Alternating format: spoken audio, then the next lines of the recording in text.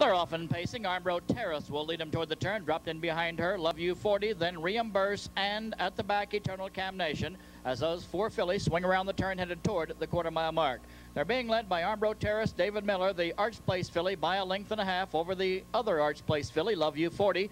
Reimburse, content third for Campbell. Eternal CAMNATION bides time for Eric Ledford. That filly, winner over $1 million, is fourth, trailing past the quarter. Still being led by Armbro Terrace. Miller sends her down the backstretch now off a 28-2 front quarter, headed toward the half, and now to the outside, driving. Here comes Reimburse. She's ranging up alongside the leader. Campbell now takes command by a nose as they drive toward the half. Second on the inside as they approach that mark is Armbro Terrace. Third is Love You 40, and Eternal CAMNATION waits as they're midway down the backstretch now, headed to the half-mile mark, and Campbell on top with Reimburse before that marker. The Western Hanover filly leads them now past the half toward the upper turn.